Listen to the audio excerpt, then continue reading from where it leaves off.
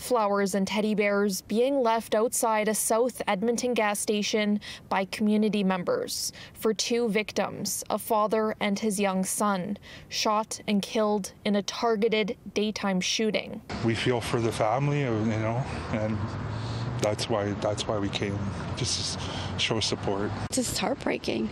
And I know there's a mom out there this morning somewhere missing her child.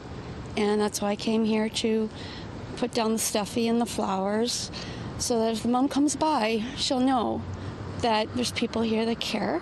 Police confirming the 41-year-old man killed is Harpreet Uppal.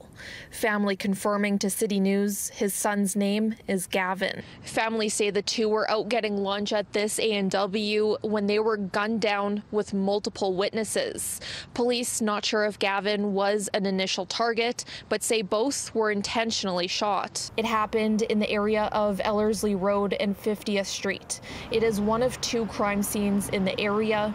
Police say a burned-out car was found just south of the area. They believe it is connected to the shooting. EPS stressing Uppal was known to police. They are still shocked to see a child targeted.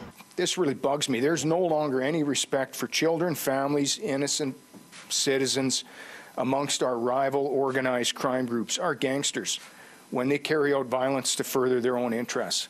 Police say Uppal has been shot at before. In 2021, surveillance video shows his family diving out of the way at a Royal Pizza restaurant as bullets are fired through a window.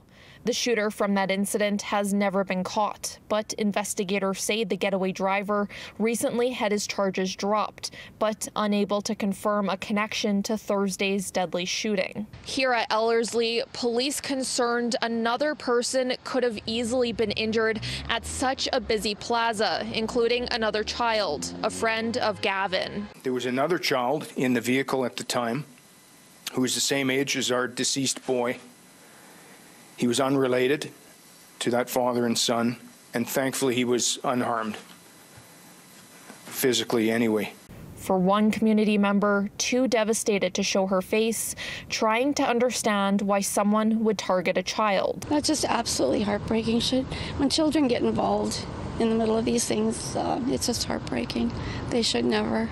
Homicide detectives have taken over the investigation. At this time, there have not been any arrests made. Reporting from Southeast Edmonton, Laura Krause, City News.